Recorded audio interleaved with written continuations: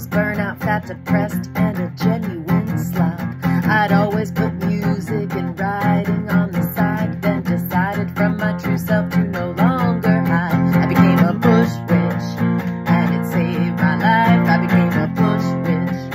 I was nature's housewife. Bush witch, dance naked under the moon. Bush witch, not a moment too soon. In 2019, I was just getting started. I wanted to transform, I was open-hearted. I listed my values, needs, skills, and desires. Smoked a lot of weed, ignited all my fires. I traded my laptop for guitar and stared at flowers for hours. I traded my office for a garden and felt the forest's magical powers.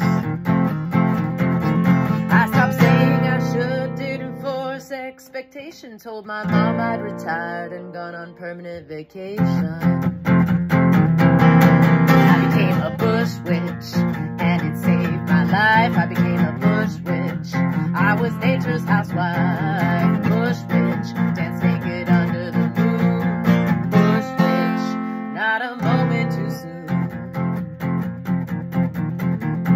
Instead of Skype meetings, I would listen to the birds and stare in awe at massive elephant herds. Made fires every day, took cold dunks in the dam, picked veggies from the garden and did yoga with Adrienne.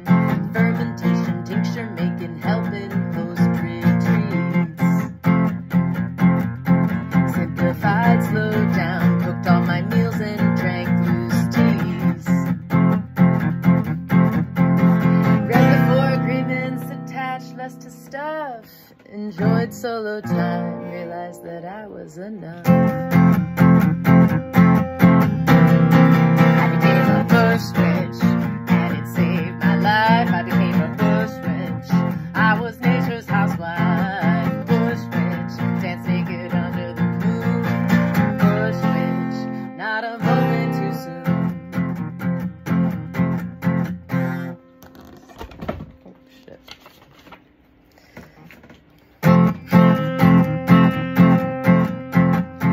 2020 with no tourists in country.